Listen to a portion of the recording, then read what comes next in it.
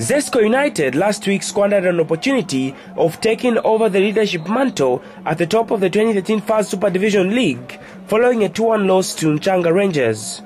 The Electricity Men can do that with a win against Kawe Warriors in a Week 16 fixture, with Nkana not playing in the second successive week owing to the number of players they have contributed to the national team. Zanaco, Nchanga Rangers, Green Buffaloes and Zesco United are eager to take advantage. Third place Nchanga Rangers host Power Dynamos at Kitwe's Arthur Davis Stadium in the pick of a tie fixture.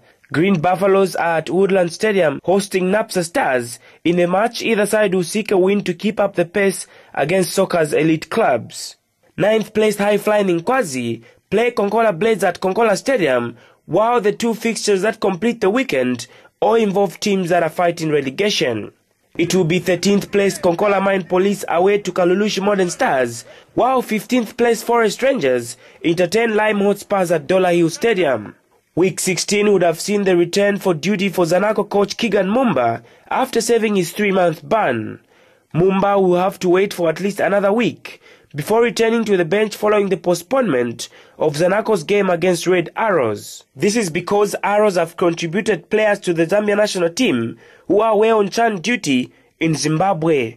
Mike Mobanga, Muvi TV Sports, in Lusaka.